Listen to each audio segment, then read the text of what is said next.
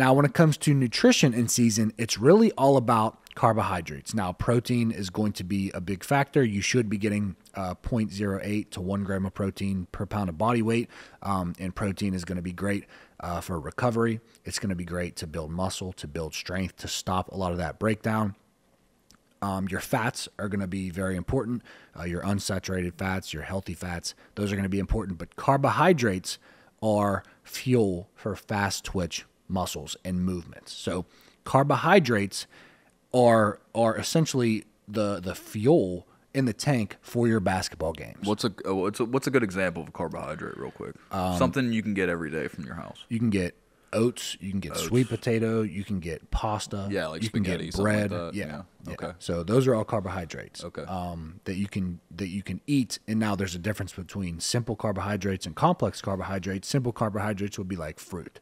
But it's really the complex carbohydrates that are the long-lasting energy, and the fruit is more of that short-term, quick energy, use right now type of energy. So before your game, you do want to, load up on the carbs, not too much. If you have, let's say you have a rest day and you're not going to be doing anything explosive, you're not going to be playing basketball that day, you might not need carbohydrates that day. Now, for most high school and college athletes, this really isn't going to matter too much.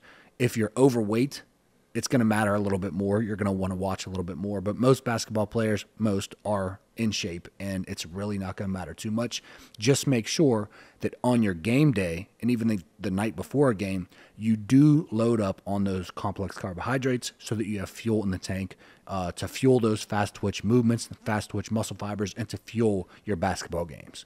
Let's very quickly talk about the meal before a game, directly before a game. So you're going to want a good breakfast. You're going to want a good lunch. Let's say you have a game at 7 p.m. What I like to eat personally is a bagel with peanut butter and a banana, because that gets me my healthy fats. The banana gets me my quick, simple carbs. The bagel gets me my complex carbohydrates. But for me personally, I don't like to eat that too close to the game. So I started out just testing it. I ate an hour before the game. I used to eat a bagel with peanut butter and a banana, and I felt full during my game. So I tried 90 minutes before, and I still felt full.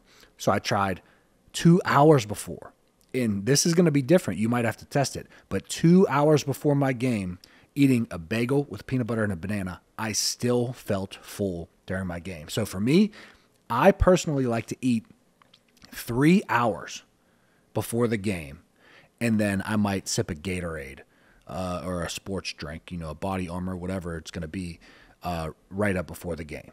So that's for me. So you're going to have to play with that. You're going to have to see what is best for you and how you feel, because you don't want to be depleted of energy, but you also don't want to be playing basketball with a full stomach. So 3 hours is when I like to have my pregame meal, and then a sports drink right before.